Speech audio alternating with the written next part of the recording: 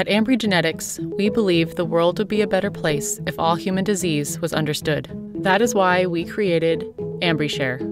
AmbryShare is our pledge to freely share all of our genetic data in the hopes of fast-forwarding science to help treat all human disease.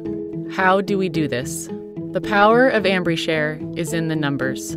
With exome sequencing, we are able to analyze all 20,000 genes at the same time, allowing us to speed up the process of a genetic diagnosis. When we sequence the DNA of a single person, we see very few differences in the data.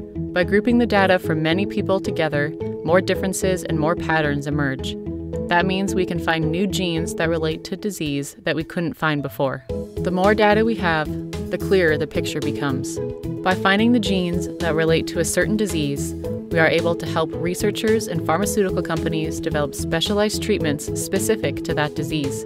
With our first release of AmbryShare data, we have learned of over 100 new genes related to hereditary breast and ovarian cancers alone.